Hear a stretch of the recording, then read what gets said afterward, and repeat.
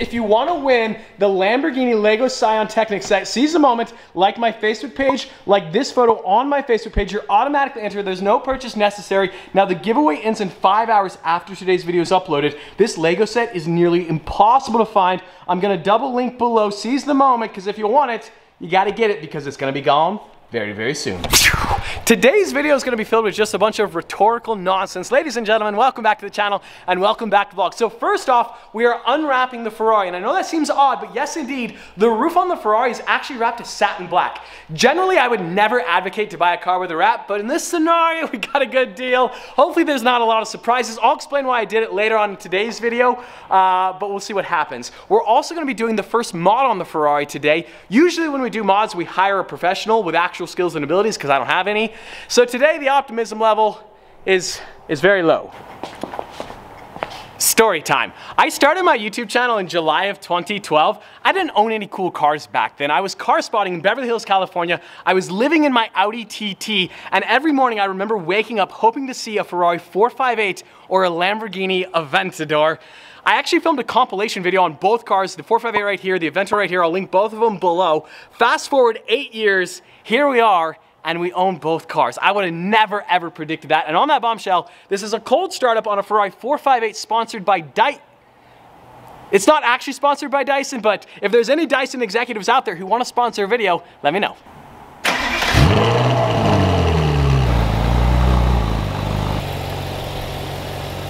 I'm pretty sure I mentioned this in the last video, but I actually bought this car from a Honda dealership down in Southern California. It was the general manager's personal vehicle. Now, when I bought the car, I tried to negotiate to have them remove the vinyl, and they wouldn't do it. Well, they would do it, but they had to have a professional do it, and I would have to pay that professional to do it, whether or not I bought the car. And I was like, well, I'm a professional. I can do it myself. So here we are. Here we are. Obviously, the biggest concern with buying a car that has vinyl wrap, you don't know what's underneath it. Maybe there's paintwork, maybe the owner was trying to hide something. You really don't know. And usually I wouldn't do it, but sometimes, and I got a great deal on the car. The Ferrari's not very happy with me right now with the roof all opened up. It's beeping like crazy, complete roof cycle, but having it open up like this with the heat gun, I can reach all the edges super easily, and the vinyl should come off like butter.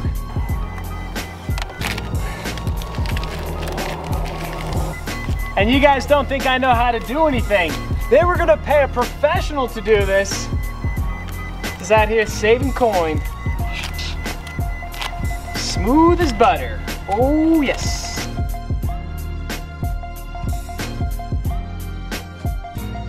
Wait, stop please. That's just great. Isn't that just fantastic? Thank you, Ferrari. Trying to get work done. We have some very good news. The paint is absolutely perfect. No issues whatsoever. There's a bunch of adhesive residue left over. Isopropyl alcohol should clean that right on up. I'd probably save myself maybe 500 bucks doing that myself.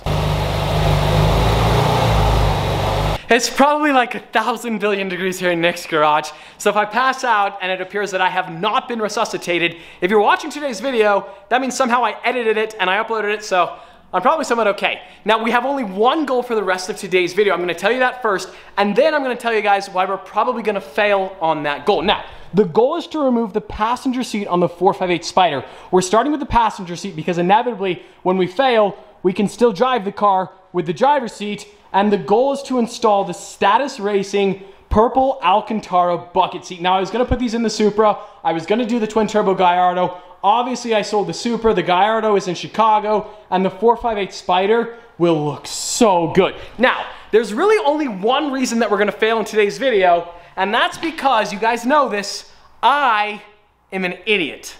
I am an idiot. Today's video is not a how-to video, so if you have a Ferrari 458 Spider, you're looking for new seats, don't watch today's video, take your car to a professional and have somebody who's not an idiot do the install. So there's a bolt there, there's a bolt over there, we slide the seat forward, another bolt, there should be two electrical connections, the heated seats and the power seats, unplug those, the seat should just lift right out and sit right there. It should, kind of like so. And voila. The passenger seat has been successfully removed. Honestly, it took me like 15 to 20 minutes, and I've never removed a seat in my entire life, and that's where the good news ends. So, the seat rail that I bought for the Supra, unsurprisingly, doesn't fit a Ferrari 458.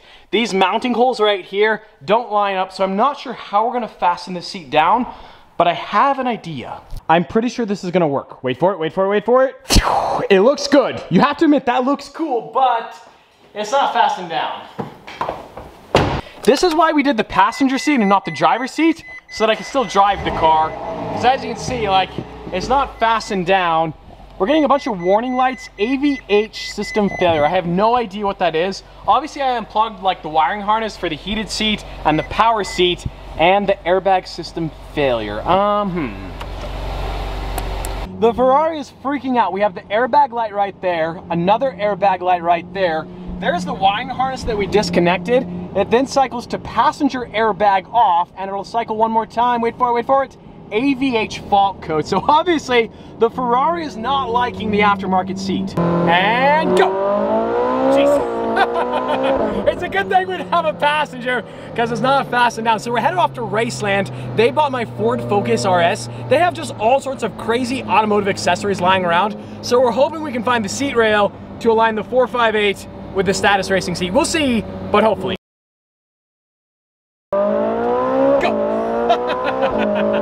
So I just stopped by the Raceland headquarters. I didn't film it whatsoever. They didn't have a bracket in stock that would fit the 458, but they're gonna make me a custom one in 2 days, and we're gonna get installed properly. But for the rest of today's video, I'm sorry, I'm an idiot. I told you, I forewarned you, I'm an idiot. I mean, I did predict this, so you can't sit here surprised. Of course I failed. Why wouldn't I have failed? I was hoping for once to finally finish a project on my own accord, but the boys over at Raceland, they're gonna build me some custom brackets for the 458. We're gonna go pick them up in 2 days, so that video will be in the future. Now in today's video, I'm still gonna remove the driver's seat just to give us an idea of what it's gonna look like. A couple key details to note: there's actually 2 wiring harnesses right there on the driver's seat, and then there's this pair of sunglasses that presumably the original owner used to, well, come on, oh, there we go. Now, if the original owner of my Ferrari 458 is watching today's video, I found your sunglasses. They're a little battered and bruised, the lenses are cracked, the frame is bent up, and if you want them, they're gonna be at the Salt Lake County dump. I don't know why I enjoyed that, but I did. Actually, they're fine. They're actually in better, well, yeah, they're okay. The purple Alcantara looks so good with all the black. Are you kidding me? That looks incredible. I think my plan for this car is to do a full custom interior. Like, every single piece is gonna be recreated in purple Alcantara. I'm serious, like, imagine this entire interior, like the door panels, the carpets, the center console, the steering wheel, the dashboard, like everything finished in purple, accentuated by carbon fiber overload. That would be so cool. My tentative plan for this car, I wanna turn it into a show car, kinda like the Supra, so like wide body kit, air ride, a custom wrap, custom wheels, an exhaust, maybe 2 turbos. What do you think about the seats though? This is such a good start. Cue the music.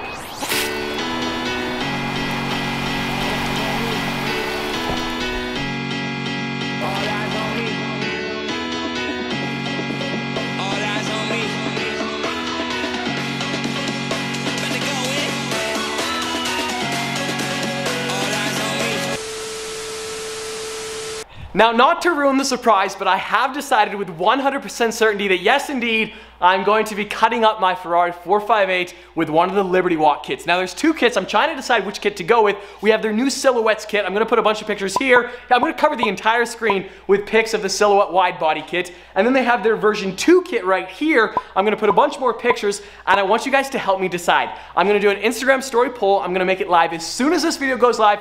Go vote, tell me what you think. Do you like the Silhouettes kit, or do you like the original kit? There's lots of things I love about the Silhouettes kit, like that front end looks like a LaFerrari, but here on the back end, you have all these 90-degree angles, a lot of sharp lines, whereas the 458 is so curvaceous, you might say. Curvaceous, that was a big word. So the full Silhouettes kit in fiberglass is $36,000, carbon fiber and fiberglass is $43,000, and full dry carbon is $52,000. I don't know, what do you guys think? Honestly, I think I like the older kit better. Like, just the lines match the 458 styling so well. This car looks so crazy, and it's a little bit more affordable. So with the fatty rear wing like this one, it is $30,500 finished in carbon fiber. With the ducktail, it's a little more affordable at $28,000. What do you guys think? Do you like this kit better, or do you like the silhouettes better? I don't want to ruin all the surprises, but with nearly 100% certain, 98% certainty, I'm not wrapping the Ferrari purple. I want to, but we're not going to. But I do sincerely want to do the purple Alcantara interior. I think that would look epic. I want to do white wheels to match the Aventador and the rest of the squad. But what color should I wrap it or paint it? Let me know what you think in the comments below. What color combo would there's a word, complement. What color combo would complement the purple interior and the white wheels? Let me know in the comments below. But as always, I hope you guys enjoyed today's video. If you did, like squad, be sure to smash that like button. But just like that, this vlog is over.